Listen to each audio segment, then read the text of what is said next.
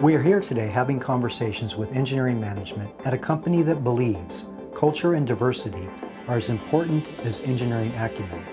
We're here talking with New Relic. We're a software analytics company. We definitely made our mark starting in application performance management. So APM. APM, exactly. Helping people figure out, what's going on with their web apps, why are they slow, right? Those kinds of things. But since then, we've really expanded into a much broader analytics space. So we're able to solve not just application problems, but business problems. Our job is to create the magic that our customers trust. And so that's my sort of mantra for the agents. If it's not exciting to the customers, if somebody's not really excited about what we're going to ship, it's not the right thing yet. We haven't got it right yet. So that to me is like the ultimate measure. How do you define your best practices? How do you guys collectively, because I'm sure you're a diverse group of people, how do you collectively define what the best practices are? Yeah, that's a great question. We have a lot of best practices, I think, that are very much adopted from what you see in Agile and Lean. So we're extremely committed to, say, demos. We're very committed to iterative, right? So we're constantly looking at how do we drive value first, right? So anything from how we prioritize to how we change make decisions to how we decide how to change a feature, even to decide what we don't ship because we don't think it's quite ready yet. Comes down to, are we producing the best value for our customers? Are we producing, resilient software? Are we producing that magic that our customers will trust? Because if the magic's not there, we're not going to ship it. We have a lot of ways of communicating throughout New Relic. There are, we call them mini M groups, where managers meet and share information with each other. There's just the lunchroom. Mini M, yeah, mini management groups. Okay. And then there are, just our lunch conversations where people are sitting with anybody who happens to be at the table and discussing there. We also have a more formal architecture group with, anchor leads on each team that they get together and kind of discuss the work they're doing. And then we have, of course, a ton of communication going out, all the time about somebody did this really cool thing. And it worked. And it worked. And these are the results, and here's what you might think about if you want to do something similar. Have small teams that can work independently. And we take these various practices that we know work well, and then we spend effort, and particularly on the management team, with making those practices really work well for New Relic. We don't really take anything off the shelf and say, well, this is going to work, bam, let's just do this thing. We really want to make sure that we're doing things very deliberately. I think best practices are a thing that come up through people's experience, right? And experience in a particular business context. And then people generalize that and they want to apply it to different places. I want to apply one of those practices to New Relic. But if the only thing you ever use are best practices, you'll never come up with anything new. That's something that Ward Cunningham likes to say. He works at New Relic.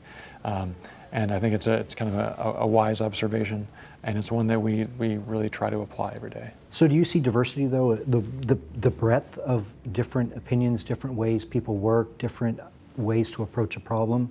Is that a better way to go? I believe so. I think there's a lot of talk in tech right now about diversity, as I'm sure you know. Yeah. And I think the reason from actually one of the most compelling things I read about it is that groups that are very homogenous can get to that group mindthink. They'll agree with each other. They won't challenge each other's assumptions as much, which means they can move very fast in a direction, a particular direction together. And that can be great in some cases, but with more diverse groups, they found that they were more likely to challenge each other's assumptions or come from different perspectives. And so the decisions those groups made tended to be stronger, so that when they did all run in the same direction, they were more sure it was the right direction to go. While it's important for us to have diverse teams, and there are studies that show that diverse teams produce better results, diverse boards and diverse management teams produce better financial results. Right? We have all this data about why it's the right thing to do. In my mind, that's not the reason. The reason that we should have diverse teams is because that's the right thing to do. The right thing to do is to create a workplace where anyone can work, where anybody can do their best work, and they can be themselves.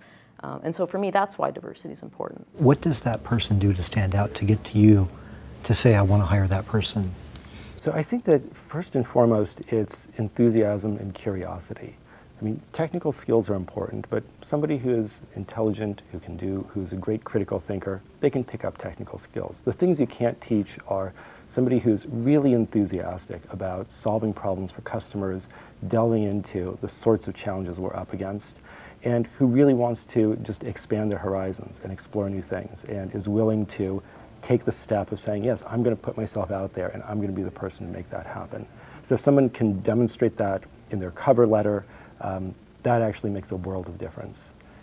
Curiosity. I think the most successful engineers I've seen have just been relentlessly curious about what they're working on, and they're interested in what they're doing. So, and in fact, I've given this advice to college students before. If you find that you're going down a particular path and it doesn't interest you, you're probably not going to be ultimately very happy or successful, or not as happy and successful as you could be.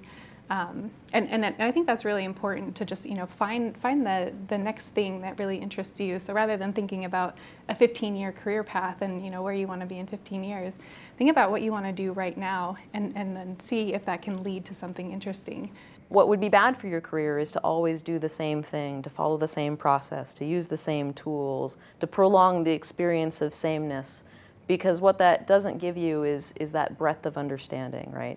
And so, if you're an engineer, it means that, yes, you're using, stack ABC during your workday, but, you should be looking at what other cool things are being developed and playing with them in your spare time. If you're working for a company that has a lot of mobility inside of it, like New Relic does, there's no reason you shouldn't work on an agent team for a while and then go work in our services team for a bit and check out site engineering. This is actually how you're going to become a distinguished engineer at New Relic. It's because you have built such a repository of knowledge and skills by having so much exposure to broad problems, lots of different types of people, lots of different types of systems. That's what makes you an awesome engineer, is that exposure and that knowledge that you build. So I'm the director of data services. I run the engineering groups that receive, process, store, and query the tsunami of data from our customers. So do you see yourself more as a data scientist or an engineer or a software developer? Where do you fit on that continuum? Well, I think that I was a software engineer for many, many years, and there's a piece of me that always will be passionate about that. At this point, I really see myself as somebody who helps build organizations and create culture where people can do their best work. Oh, excellent. So culture is being the heart of what you want to do in an engineering team. That's the important piece. That's the most important piece. And there are a lot of things that support culture. Some of it is process, some of it is mentorship of individuals, some of it is how you set vision for the company as a whole, but that agglomeration of culture is what lets people come in and just excel every day and not just be somebody checking items off a list, but drive an organization to the next level. So good culture will build good products, do you think? Is a sour and bad culture destined to produce crappy software? I think it will. I think it will. I think you might get some short-term gains, and you might get some unusual outliers where your crappy culture did produce something good once in a while. But we're in it for the long term, and we're in it to have a team that works together for many years, and we want to have consistent success. So if you want to do that, if you want to be doing good stuff all the time and have lots of people along with you doing that too, you have to focus on your culture.